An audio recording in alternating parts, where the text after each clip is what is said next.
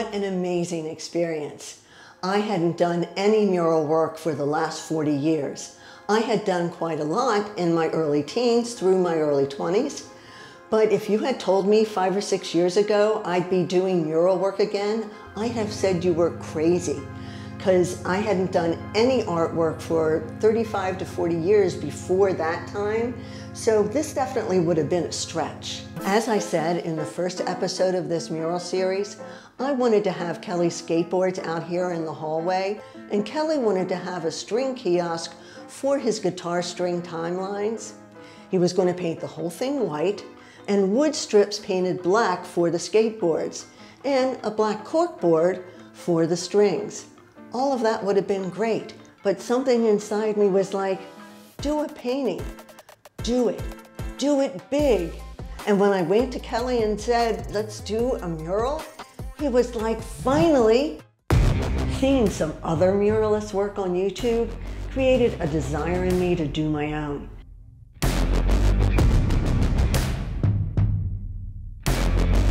Especially Kipto's Geisha and Dragon mural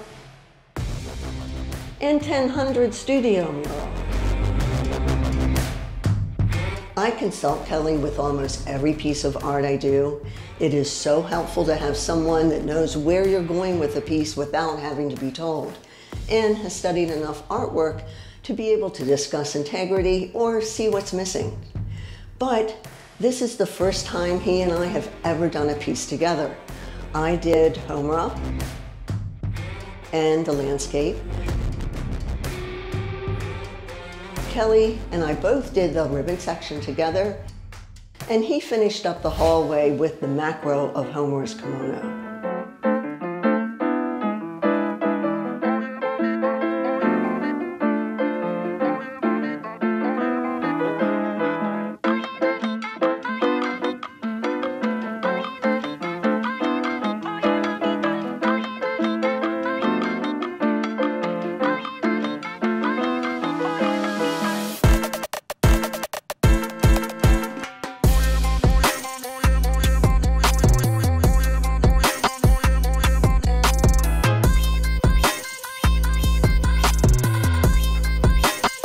The macro and the door dressings really pulled this whole leg of the hall together.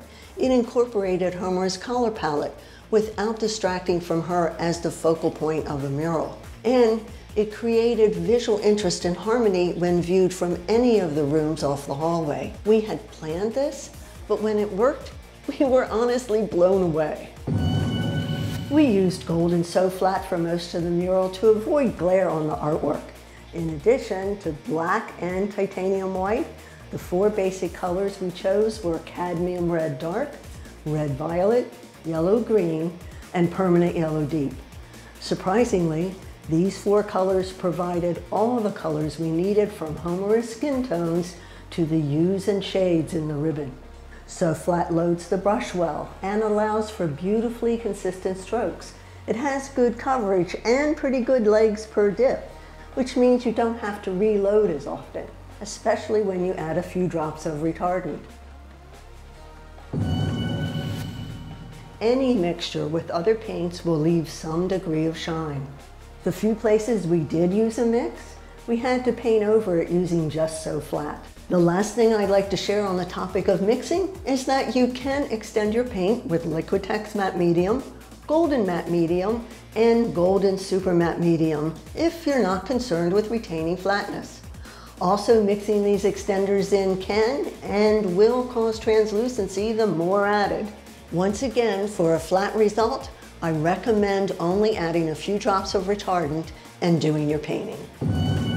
We acquired these Simply Simmons number 30 flats and a number 60 filbert a few months back because they seemed really unique. Come to find out, they are actually acrylic mural brushes. How fortuitous.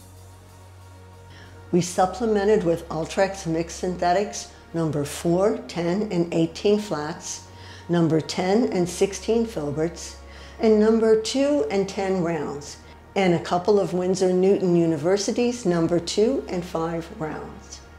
These others weren't bad at all, but the Simply Simmons were simply way better. When I do my next mural, I will definitely add to the Simply Simmons family.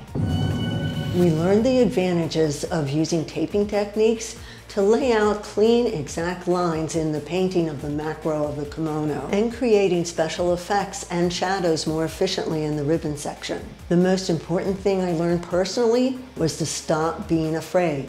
Once I got over my fear of making a mistake and started painting for real, everything changed. I did find myself falling into it from time to time, and literally had to yell at myself out loud to paint, just paint. So let me caution you not to give in to not painting or not drawing because you think it has to be perfect. Just do it and have fun, and do more and have more fun.